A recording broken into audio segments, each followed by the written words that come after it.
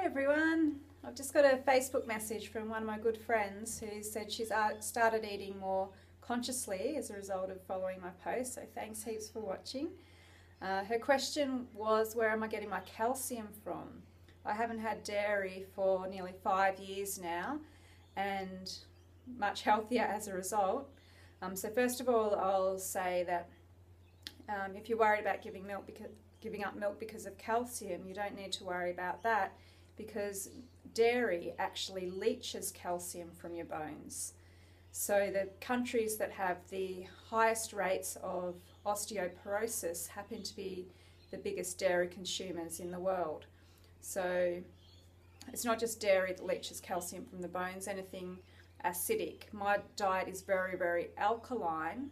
It's pretty much 100% alkaline foods. All I eat is fruits and vegetables, occasionally rice, which isn't alkaline forming, but 100% fruits and vegetables most of the time. And so I'm not having calcium leach from my bones. I also get plenty of vitamin D from the sun. I'm out on my bike a lot, and I don't wear sunscreen at all, ever, so I haven't worn sunscreen in years. So I'm getting plenty of vitamin D for absorption of my calcium. And because my diet is so clean, my uptake of nutrients is really good. I don't have gluten blocking my nutrient absorption. I don't have things like alcohol and caffeine that are diluting nutrients from my body. So I'm getting plenty of calcium, and my blood test results show that. I had them done just a couple of months ago. My calcium's in the healthy range. I was craving a lot of custard apples, which are high in calcium for a little while there, so that might have got my calcium levels up. So yeah, I get mine from custard apples when they're in season, from figs when they're in season. I was eating a lot of figs, and also oranges I eat in winter. Oranges are high in calcium.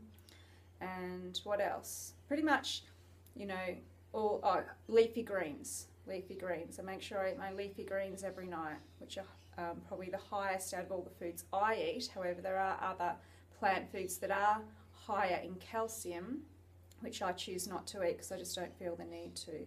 So yeah, my leafy greens, oranges, custard apples, but everything has a little, you know, a lot of the fruits I probably eat have smaller amounts of calcium. I just checked the nutrition information on my box of dates. 2 dates gives 2% of your daily calcium needs, but I eat way more than 2 a day. Like I'll eat, you know, between 12 and 20 a day, so I'm probably getting, you know, a good 15% of my daily calcium needs just from my dates, and they're not even one of the foods that are high in calcium. So if you eat fruits and vegetables, you don't really have to worry about where you're getting your nutrients from, because they're the most nutrient dense foods in the world. When you live off fruits and vegetables, you absorb everything much better.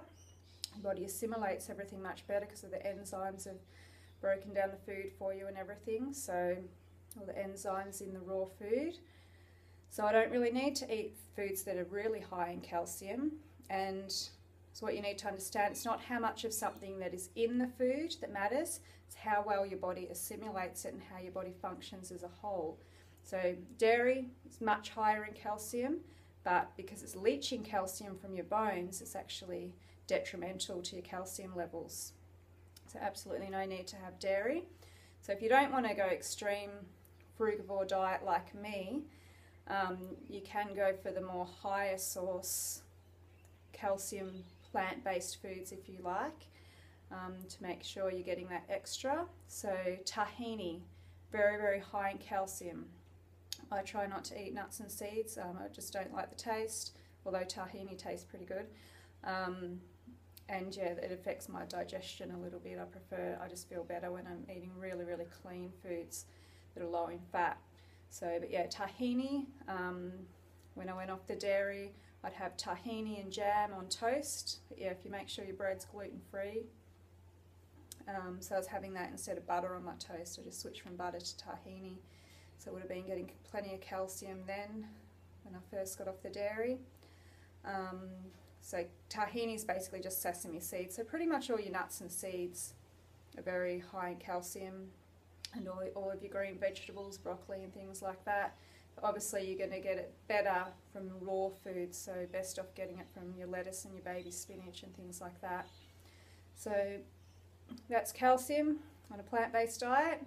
Thanks again for your question. If you've got any more, or if anyone else has any questions, post them in the comments below, and I'll catch you next video. Thanks for listening.